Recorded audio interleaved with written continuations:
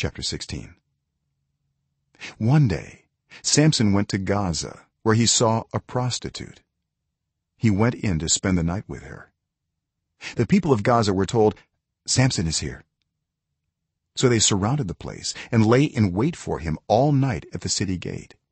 They made no move during the night, saying, "At dawn we'll kill him."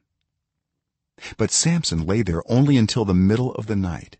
Then he got up and took hold of the doors of the city gate, together with the two posts, and tore them loose, bar and all. He lifted them to his shoulders and carried them to the top of the hill that faces Hebron. Sometime later he fell in love with a woman in the Valley of Sorek, whose name was Delilah.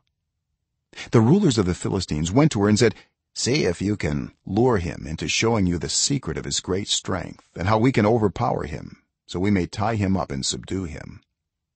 Each one of us will give you 1,100 shekels of silver." So Delilah said to Samson, "Tell me the secret of your great strength and how you can be tied up and subdued."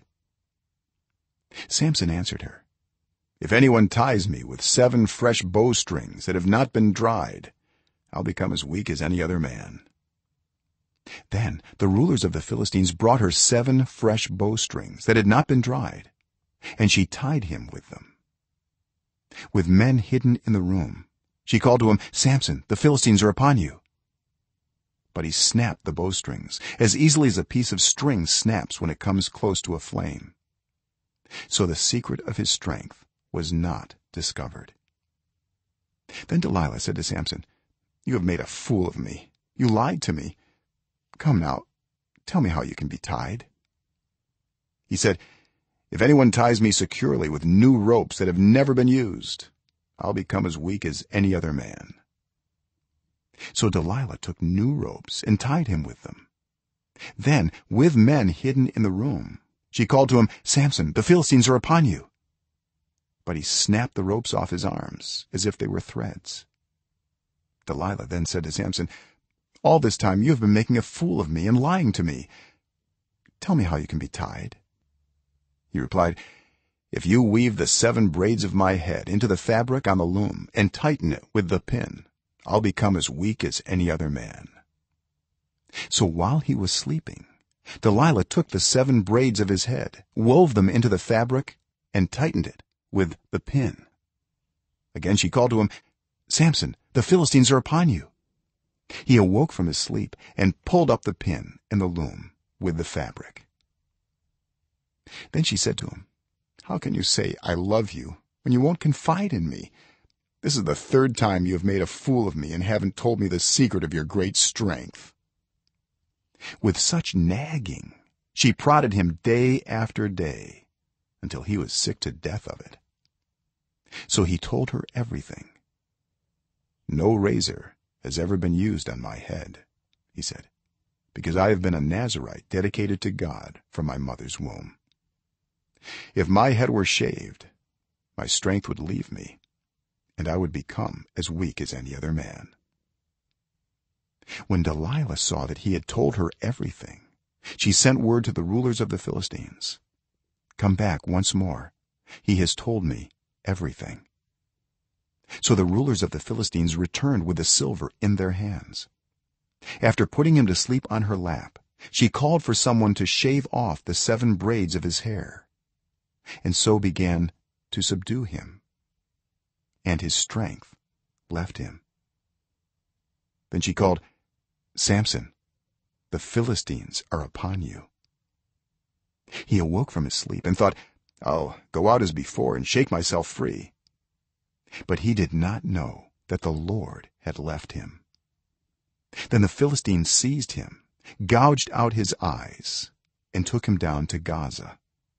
Binding him with bronze shackles, they set him to grinding grain in the prison.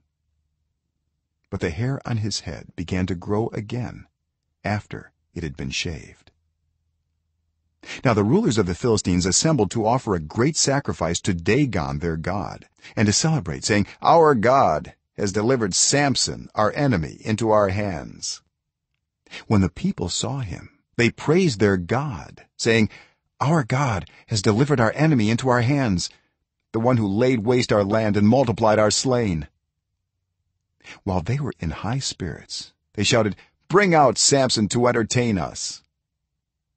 So they called Samson out of the prison, and he performed for them.